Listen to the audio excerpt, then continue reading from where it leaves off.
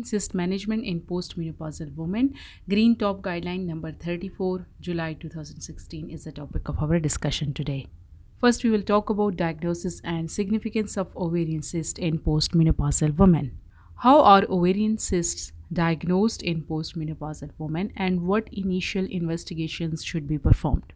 Clinicians should be aware of the different presentations and significance of ovarian cyst in postmenopausal women.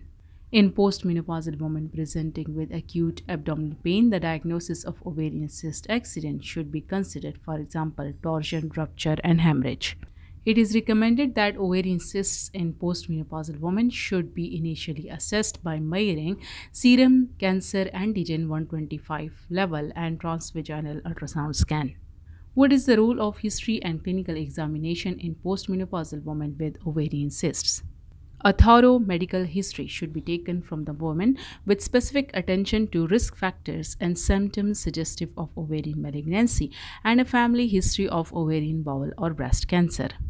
Where family history is significant, referral to regional cancer geneticist services should be considered. Appropriate tests should be carried out in any postmenopausal woman who has developed symptoms within the last 12 months that suggest irritable bowel syndrome, particularly in women over 50 years of age or those with a significant family history of ovarian, bowel, or breast cancer. A full physical examination of the woman is essential and should include body mass index, abdominal examination to detect ascites and characterize any palpable mass, and vaginal examination. What blood tests should be performed in postmenopausal women with ovarian cysts? CA-125 should be the only serum tumor markers used for primary evaluation, as it allows the risk of malignancy index of ovarian cysts in postmenopausal women to be calculated. CA-125 levels should not be used in isolation to determine if the cyst is malignant. While a very high value of CA-125 may assist in reaching the diagnosis, a normal value does not exclude ovarian cancer due to non-specific nature of the test. Other tumor markers. There is currently not enough evidence to support the routine clinical use of other tumor markers such as human epididymis protein 4HE4, carcinoembryonic antigen CEA, CDX2, cancer antigen 72-4, cancer antigen 99, alpha-fetoprotein. What imaging should be employed in the assessment of ovarian cyst in postmenopausal women? What is the role of ultrasound scanning in categorizing the cysts? A transvaginal pelvic ultrasound is the single most effective way of evaluating ovarian cysts in postmenopausal women. A transabdominal ultrasound should not be used in isolation. It should be used to provide supplementary information to transvaginal ultrasound, particularly when an ovarian cyst is large or beyond the field of view of transvaginal ultrasound.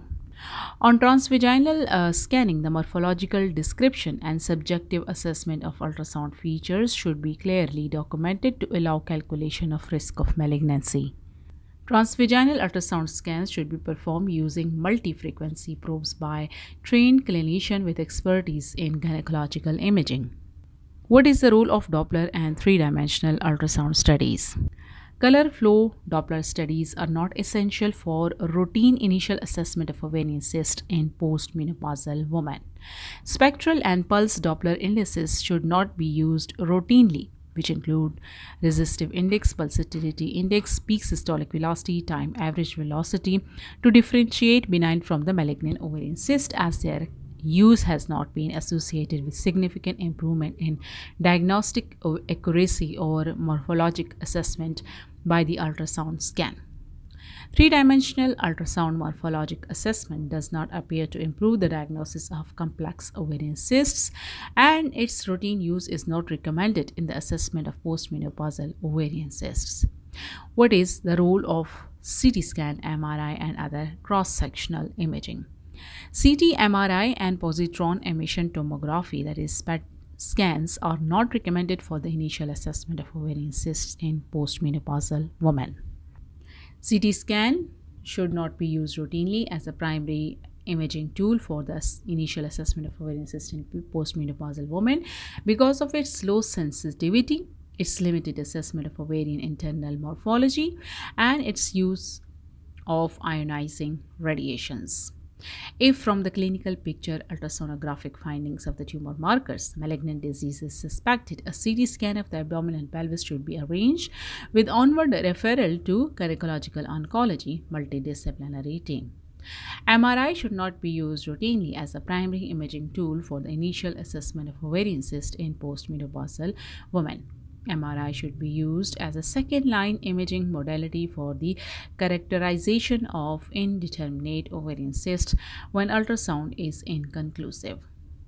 PET-CT scan. Current data do not support the routine use of PET-CT scanning in the initial assessment of postmenopausal ovarian cysts.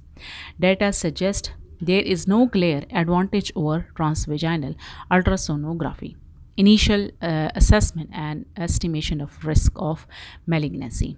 What is RMI and which RMI should be used? The RMI-1 is the most utilized, widely available and validated effective triaging system for women with suspected ovarian cancer.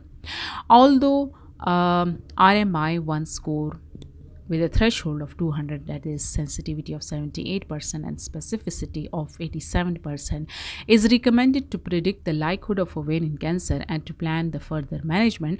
Some centers utilize an equally acceptable threshold of 250 with a lower sensitivity of 70% but with a higher specificity of 90%. Now, what is risk of malignancy index or RMI? RMI is a reliable tool in differentiating benign from malignant adnexal cell mass. How to calculate RMI-1? The RMI-1 combines three pre-surgical features. It is a product of serum CA-125 levels in international unit per ml, the menopausal status, and ultrasound score. Okay, so RMI is equal to U multiplied by M multiplied by CA-125. The ultrasound result is score 1 point for each of these characteristics: multilocular cysts, solid areas, metastasis, ascites, and bilateral lesions. So these are the characteristics, and U is equal to 0 for ultrasound score of 0, U is equal to 1 for ultrasound score of 1, and U is equal to 3 for ultrasound score of 2 to 5. The menopausal status is scored as 1 is equal to premenopausal, 3 is equal to postmenopausal. So this guideline is directed at postmenopausal women, and therefore all will be allocated the same score of 3 for menopausal status. The serum CA-125 is measured in international unit per ml and can vary between 0 and hundreds or even thousands of units. CT of the abdomen and pelvis should be performed for all postmenopausal women with ovarian cyst who have RMI-1 score of greater than or equal to 200 with onward referral to gynaecological oncology multidisciplinary team. What is the effect of age on risk of malignancy?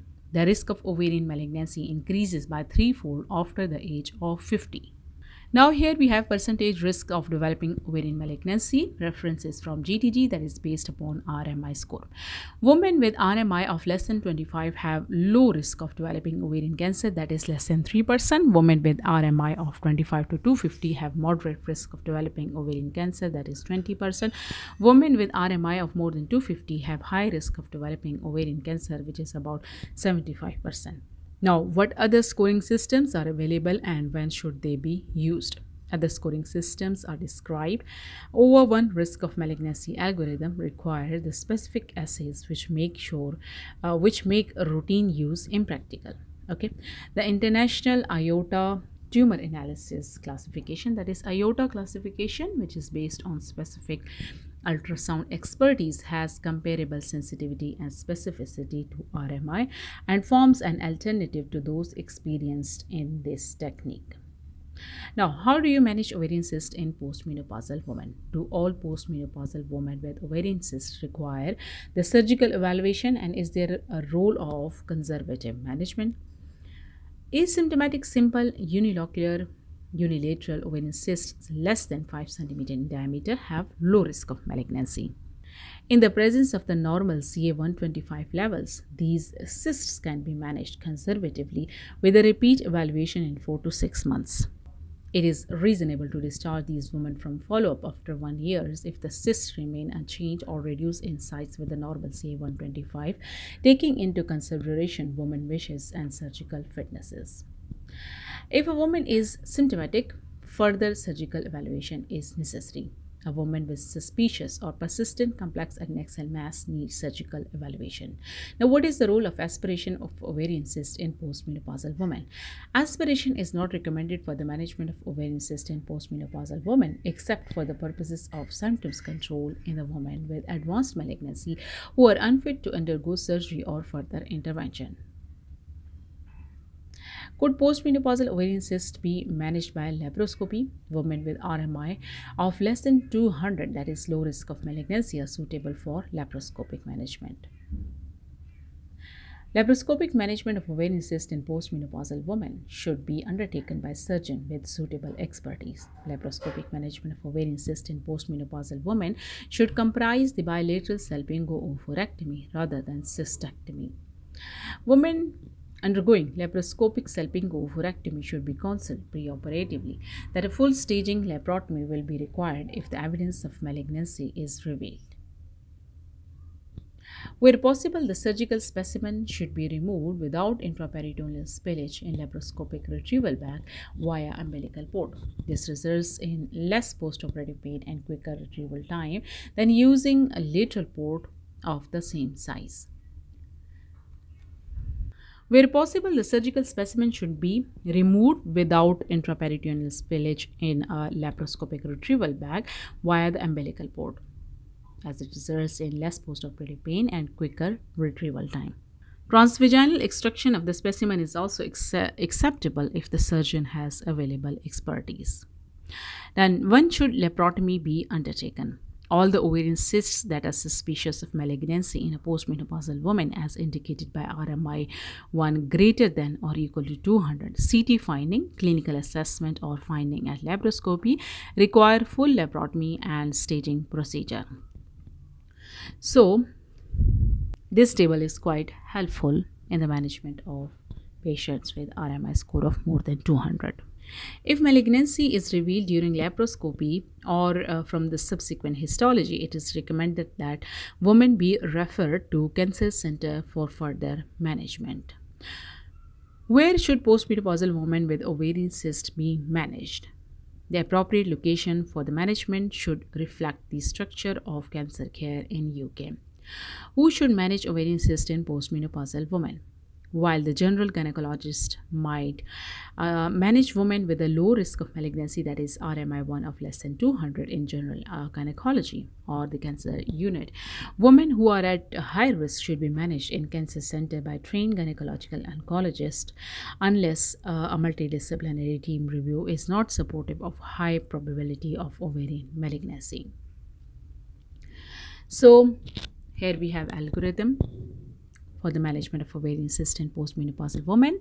So when a postmenopausal ovarian cyst, that is cystic lesion of 1 centimeter or more is there, in that case measure CA125 transvaginal plus minus transabdominal ultrasound scan and calculate RMI1. If RMI1 is less than 200, that is low risk of malignancy, we check the features of the cyst.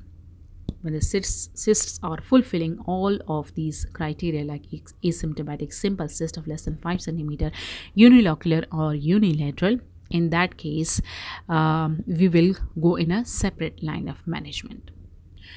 But on the other hand, if we have cyst with any of these features like symptomatic non-simple features and having a size of more than 5 centimeter and multilocular and bilateral, then we categorize that patient in higher level category and manage in different way.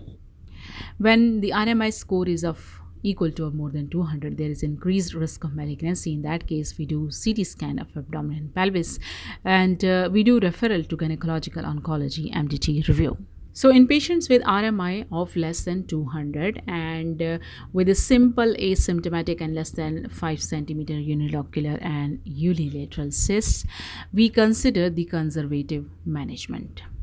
And in the patients with RMI score of less than 200 with symptomatic non-simple and more than 5 centimeter multilocular and bilateral cyst, we consider surgery, that is salpingo-oophorectomy, which is usually bilateral. So, in the first group of patients in whom we planned the conservative management, we repeat assessment in 4 to 6 months' time. When we do CA125, TVS plus minus TAS, and we check whether the cyst resolves or not. If it resolves, then discharge the patient. If it is persistent, then repeat assessment in 4 to 6 months and do individualized plan.